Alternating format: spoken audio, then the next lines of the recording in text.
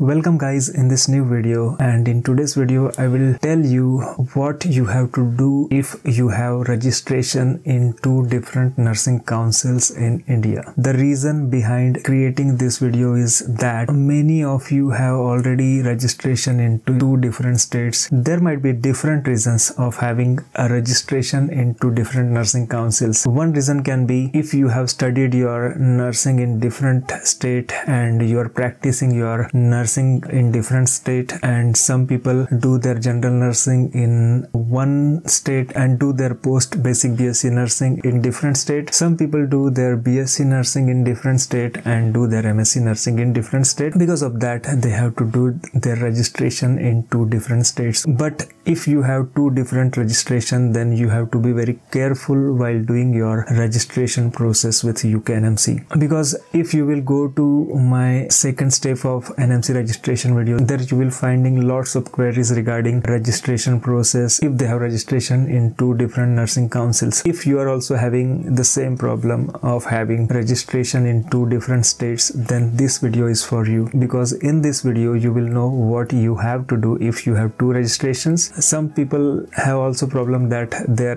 first registration is with different state and this registration is not valid on the date when they are applying for UK NMC registration, which can be in different state, it can be active. So in all this situation, what you have to do, I will tell you in today's video. So before going forward in this video, if you are new in this channel and if you want to know more about nursing in the UK, and if you are going through the process of UK NMC registration, then this channel will be helpful for you to gain all the knowledge regarding UK NMC process and how your life will be easy after coming to the UK. So if you are a registered nurse and you are planning to come to the UK, then please consider subscribing this channel. So now we will talk about the process, what you have to do. First of all, when you are doing UK NMC registration's first step, which is providing your data to UK NMC, that time you have to keep in mind that if you have completed your GNM plus post basic Bsc nursing, or if you have completed your Bsc nursing and MSc nursing, then you have to provide your basic nursing education on this website. If you have done your GNM and after that you have done PBBSc nursing and after that you have done MSc nursing, then also you have to provide your GNM credential on UK NMC's website. So we will just take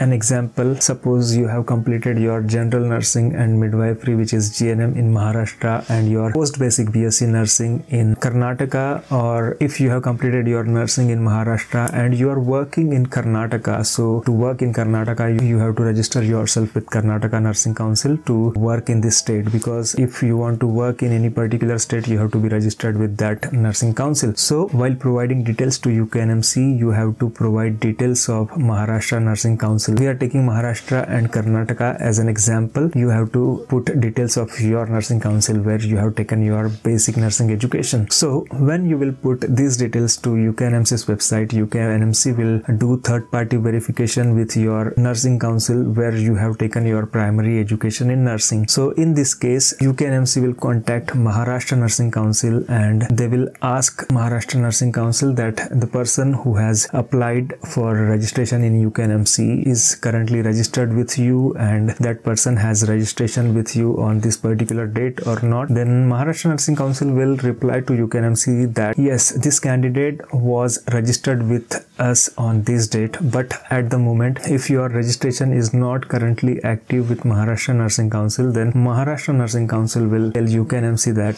this person was registered with us but now his registration is not valid with us. So this report will not do any harm to your UK NMC's process. At this time UK NMC will show that your third party verification is completed, but they will also generate a report where they will show that you are currently not registered with Maharashtra Nursing Council, but they told that you were registered with them on this particular date. So after that, what you have to do, after that you will have to take CBT and you have to complete your second step of NMC registration. So in second step of NMC registration, first of all you have to do your health declaration and you have to provide your IELTS and OET certificate, you have to provide your police clearance certificate, and if you are registered with two nursing councils, then you have to provide regulators details as well. If any person who is registered with only one nursing council, that time they don't have to provide detail of regulators, because in third party verification everything will be covered. But if you are registered with 2 nursing councils, that time UK NMC will ask you about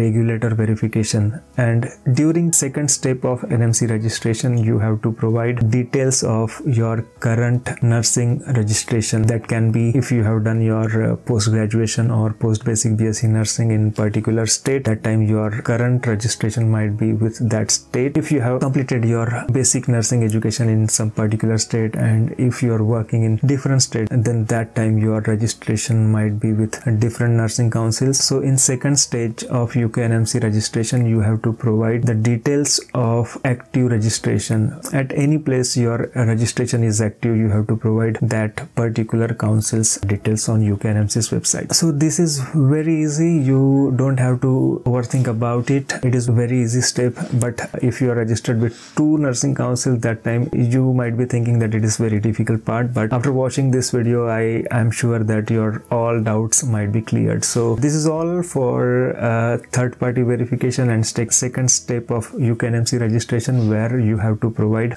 details of your nursing councils. So I hope this video was informative to you. If you think this video was helpful for you, then like this video, subscribe the channel, and share this content with your friends who need this video. Thank you guys for watching this video.